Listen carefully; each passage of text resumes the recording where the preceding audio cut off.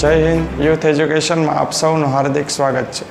आज આપણે ભણીશું ધોરણ 8 વિષય સામાજિક વિજ્ઞાન પ્રકરણ નંબર 2 अपनी आसपास शो। तो आ अगाउना विडियो लेक्चर में આપણે પ્રકરણ નંબર 1 ભારતમાં યુરોપિયન પ્રજાનું આગમન એના વિશેની ઘણી બધી માહિતી મેળવી ચૂક્યા છે। તો આજે આપણો આજનું પ્રકરણ છે પ્રકરણ નંબર 2 આપણી આસપાસ શું।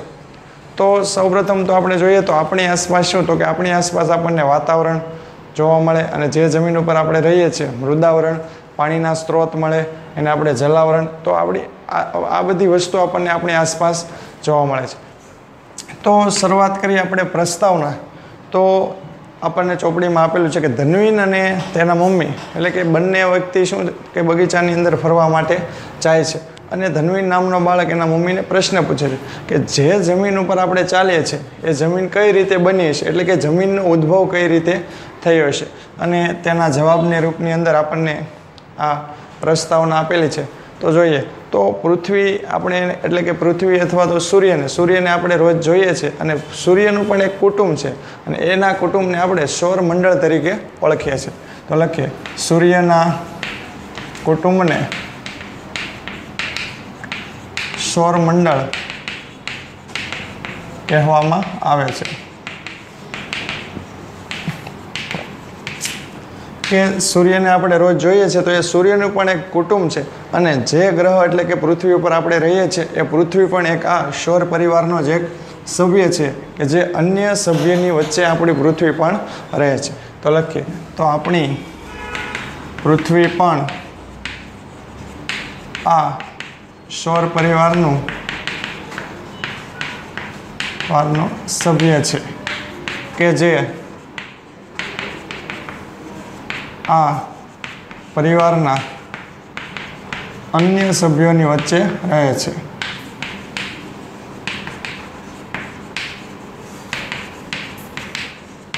તો સૌથી પહેલાં આપણે જોયું કે આ જમીન શાની બનેલી છે અને એનો ઉદ્ભવ કઈ રીતે થયો છે અને એના ઉત્તર માટે આપણે જોઈએ તો સૂર્યને આપણે રોજે રોજ જોતા હોઈએ છીએ અને એ સૂર્યને પણ એક પોતાનું એક કુટુંબ છે અને જેને સૌર મંડળ અથવા તો સૌર પરિવાર તરીકે ઓળખવામાં આવે છે અને આપણી પૃથ્વી પણ આ સૌર પરિવારનો જ એક સભ્ય છે કે જે અન્ય સભ્યોની વચ્ચે રહે છે।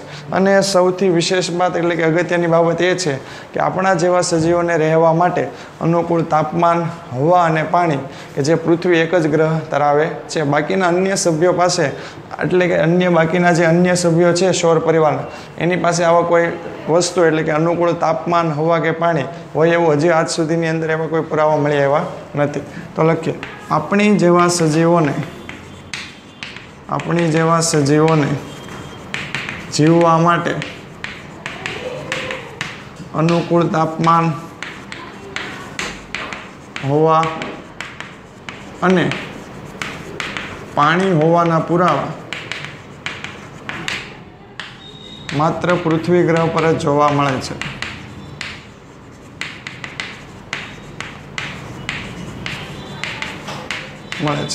અને સૌર પરિવારના બાકીના સભ્યોની પાસે આવા આજ સુધીની અંદર આવા કોઈ પુરાવો હોય તેવું મળી આવ્યું નથી। એટલે કે પૃથ્વી એક જ એવો ગ્રહ છે કે જ્યાં જીવસૃષ્ટિ ટકી છે એટલે કે જીવસૃષ્ટિ રહી શકે છે અને છેલ્લે એને આપણે જીવસૃષ્ટિ જે પરિવારમાં રહે એટલે કે જે ગ્રહમાં રહે છે કે જેને અનુકૂળ તાપમાન, હવા અને પાણી મળી રહે અને ત્યાં જીવસૃષ્ટિ રહે એને આપણે આપણા કુલ 4 આવરણમાંથી આપણે એને જીવાવરણ તરીકે ઓળખીશું।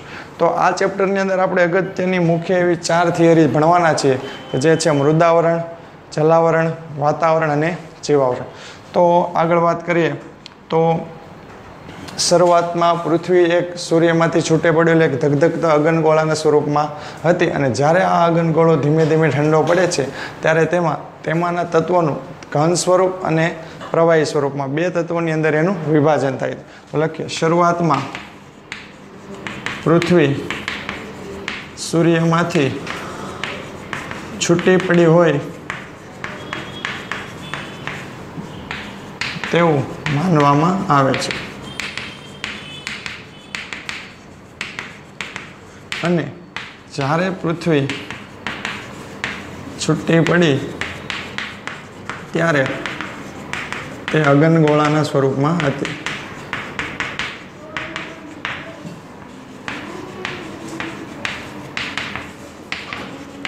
તેને આગળ આપણે વાત કરીએ તો જ્યારે આ ઘનગોળો ધીમે ધીમે ઠંડો પડે છે પછી તેમાંથી તત્વોનું ઘન સ્વરૂપ અને વાયુ સ્વરૂપની અંદર રૂપાંતર થાય છે અને પછી જે પદાર્થોનું ઘન સ્વરૂપમાં રૂપાંતર થાય છે તેને આપણે મૃદાવરણ તરીકે ઓળખીએ છીએ. જે પદાર્થોનું પ્રવાહી સ્વરૂપમાં રૂપાંતર થાય છે એને આપણે જલાવરણ તરીકે ઓળખીએ છીએ અને જે તત્વોનું વાયુ સ્વરૂપમાં રૂપાંતર થાય છે તેને આપણે વાતાવરણ તરીકે ઓળખવાના છીએ. તો લખીએ, જ્યારે આ ઘનગોળો ઠંડો પડે છે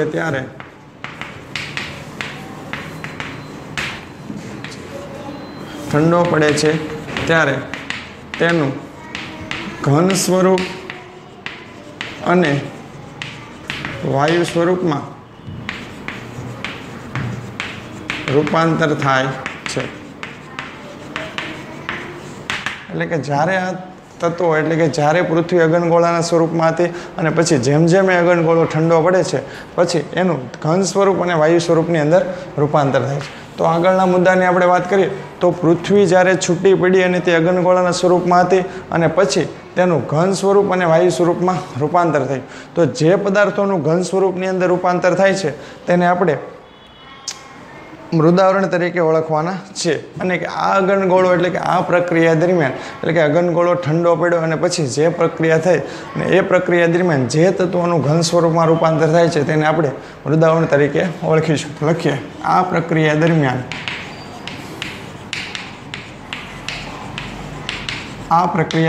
જે તત્વોનું ઘન સ્વરૂપમાં રૂપાંતર થયું છે તેને મૃદાવરણ કહેવામાં આવે છે.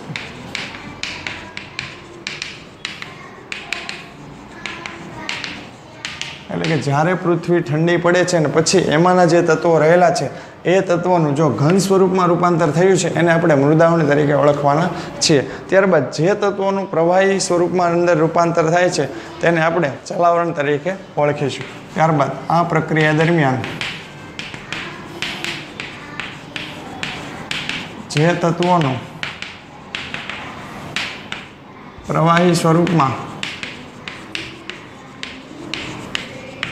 રૂપાંતર થયું છે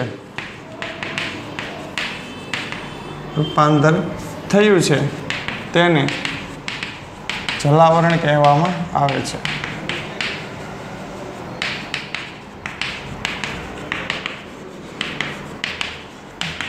સૌથી પહેલાં આપણે જોયું કે જે તત્વોનું ઘન સ્વરૂપની અંદર રૂપાંતર થાય છે તેને મૃદાવરણ કહેવામાં આવે છે. ત્યારબાદ જે તત્વોનું પ્રવાહી સ્વરૂપમાં રૂપાંતર થયું છે તેને જલાવરણ કહેવામાં આવે છે. અને છેલ્લે આપણે જોઈએ તો જે તત્વોનું વાયુ સ્વરૂપની અંદર રૂપાંતર થયું છે તેને આપણે વાતાવરણ તરીકે ઓળખવાના છીએ. લખીએ, આ પ્રક્રિયા દરમિયાન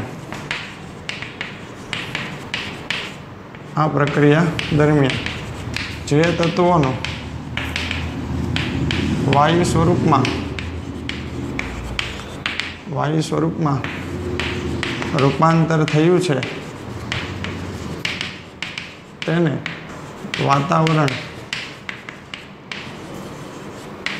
કહેવામાં આવે છે. એટલે કે જે તત્વોનું વાયુ સ્વરૂપની અંદર રૂપાંતર થાય છે તેને આપણે વાતાવરણ તરીકે ઓળખીશું. જે તત્વોનું ઘન સ્વરૂપમાં રૂપાંતર થયું છે તેને આપણે મૃદાવરણ તરીકે ઓળખીશું. અને જે તત્વોનું પ્રવાહી સ્વરૂપની અંદર રૂપાંતર થયું છે તેને આપણે જલાવરણ તરીકે ઓળખીશું. અને જ્યાં આપણને રહેવા માટે કઠણ સપાટી, પીવા માટે પાણી અને શ્વાસ લેવા માટે હવા મળી રહે અને ત્યાં જીવસૃષ્ટિનો વિકાસ જોવા મળે છે. અને એ જે ચોથું આવરણ છે એને આપણે જીવાવરણ તરીકે ઓળખીશું. લખીએ કે જ્યાં સજીવને રહેવા માટે કઠણ સપાટી, પીવા માટે પાણી અને શ્વાસ લેવા માટે હવા મળી રહે ત્યાં જીવસૃષ્ટિનો વિકાસ થાય છે. તેને જીવાવરણ કહેવામાં આવે છે.